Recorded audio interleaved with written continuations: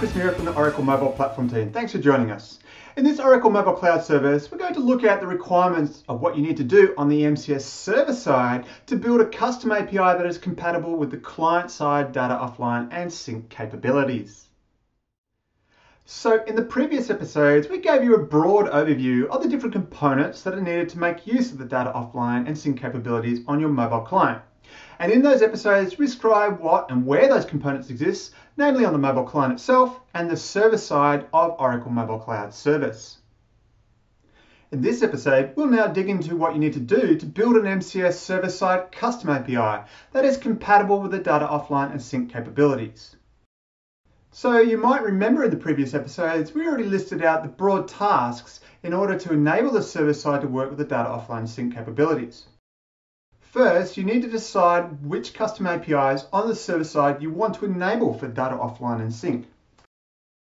Then, of course, you need to actually create the custom APIs in Mobile Cloud Service. And again, we covered that in a previous episode too. However, for custom APIs that integrate with the data offline and sync capabilities, as you are the developer of that API, you need to also make sure that the payloads and HTTP headers returned by the custom API are compliant with the data offline and sync functions. And it's these requirements that is the focus of this episode. We'll cover storage APIs in a later video.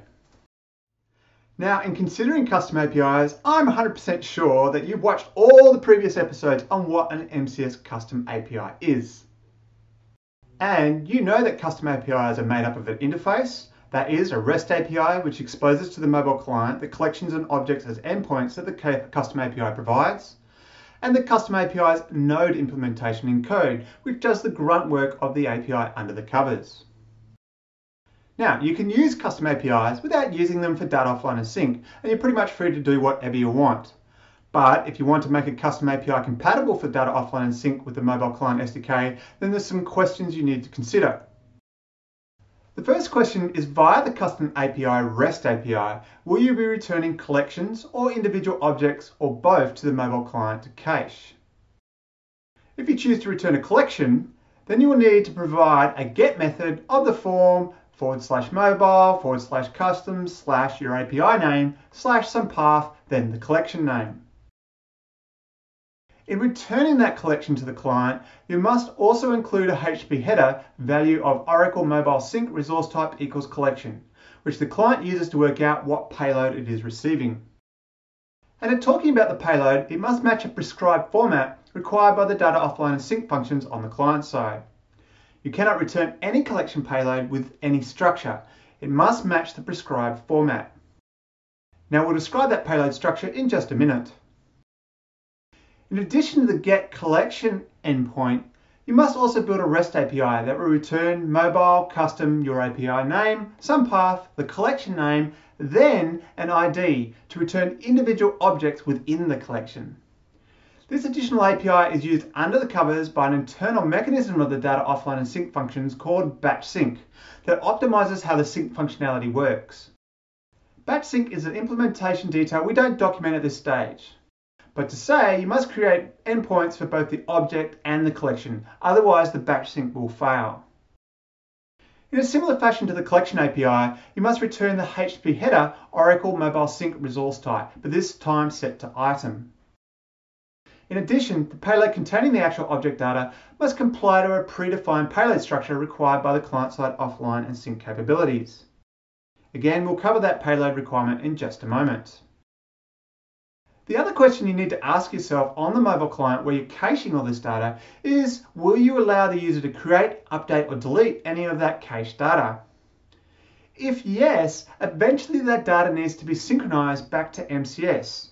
So in order to support the create or update or delete operations, then you need to also implement in the custom API on the server side a REST endpoint to accept a post on the collection object for create, a put for the update, and a delete for the delete client side operation.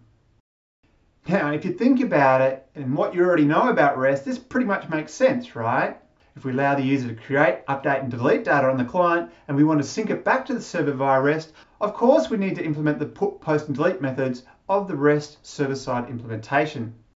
The only difference being is the data offline and sync API is very strict on that REST interface. It requires the endpoints match the predefined pattern that it can predict. Now, it's possible you don't want to return a collection of objects, but instead just a single object. In this case, it's pretty much the same URL patterns that we saw before for the collections, but of course you drop the parent collection endpoint out of the path. You just provide an endpoint where you supply the object ID rather than the collection name. And if you want to support the ability for client-side create, update, and deletes, you must also provide the server-side post, put, and delete endpoints too. Now, in describing these compliant REST API endpoints for the data offline and sync capabilities, we said not only do you need to, set up a bunch of REST endpoints to a compliant format, but the server-side response must include HTTP headers and a standard payload structure that the data offline capabilities can use. Let's explore that right now. If we return to our initial collection endpoint, imagine we're returning a collection of, say, weather observations for various cities around the world, including Beijing and Sydney. So possibly each city might have a JSON object containing a payload like the following. City Beijing, current temperature is 4 degrees Celsius, and Sydney's current temperature is 24 degrees Celsius. To make this payload compliant with the data offline and sync capabilities, it must take the following form, where the collection's individual objects or items are returned in an array called items. This is then followed by a URIs array, which indicates to the mobile client SDK where on the server to retrieve the individual objects from in case they expire on the client.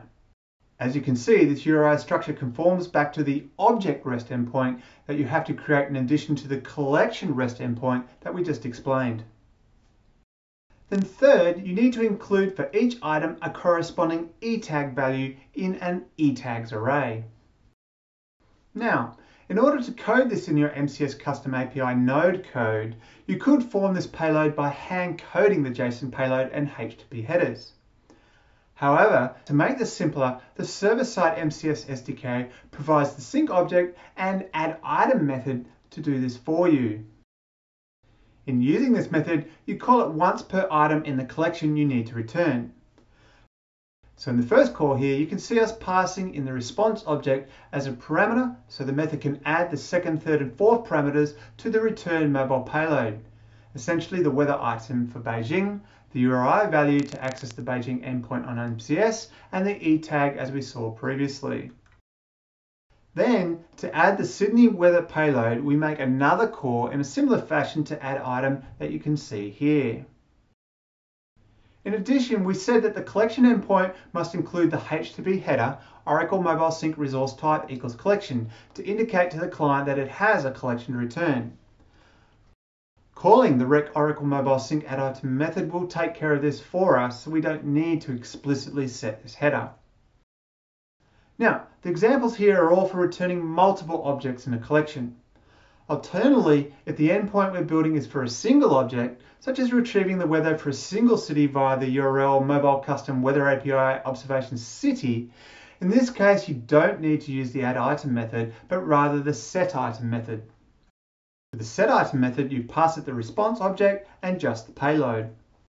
So in the example here, you can see I'm writing the weather to a variable called item, then writing the item to the set item call below. In addition, by the response set header method, I must set the eTag, though the set item call will take care of setting the Oracle Mobile Sync response type to item as a HTTP header for us.